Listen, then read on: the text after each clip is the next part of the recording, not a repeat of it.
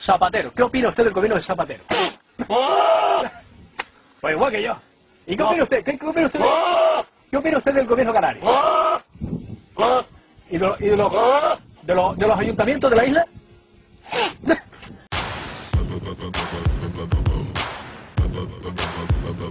Hey, it's Chris Biggs and welcome to The Fix. Our first story is about Inception, #1 in the box office again this weekend. That's the second straight week. Or is it?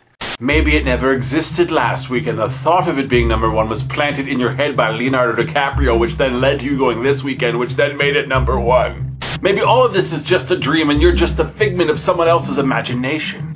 Maybe this voice I use is ridiculous, but you still want more. Or maybe because I don't know how to end this story, I'm just gonna blow up a balloon for no apparent reason.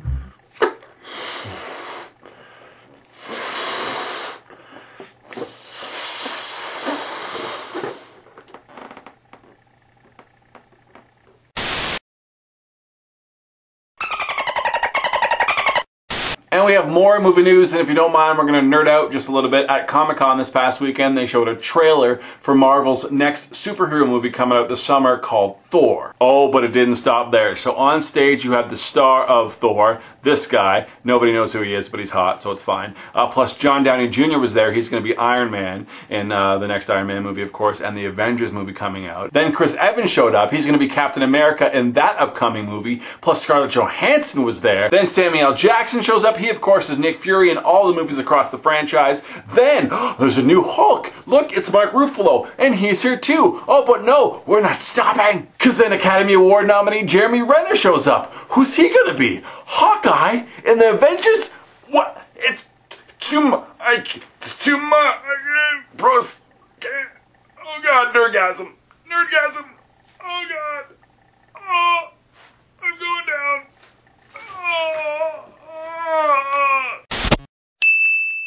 And our ridiculousness belongs to a man by the name of John Maxim. He lives in Salt Lake City and he's run into some money problems. In fact, if he doesn't come up with $21,000 before July 25th, they're going to foreclose his house.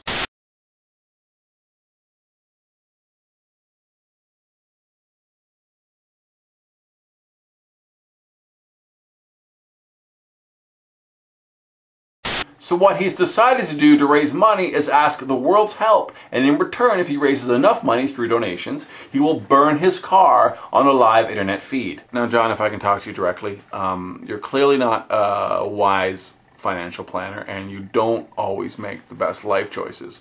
So burning your backup place of residence, because you're going to be in the same situation again in about 6 months, and if you don't have your car to live in when that happens,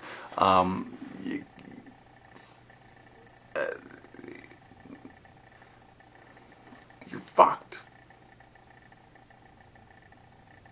And homeless people have nothing to burn, John. Except hope. John, why don't we start smaller? Let's say light yourself on fire, and that pretty much solves everything. John, don't light yourself on fire. Don't, please don't do that. I was kidding, it was a joke. Don't. Can we get him some money?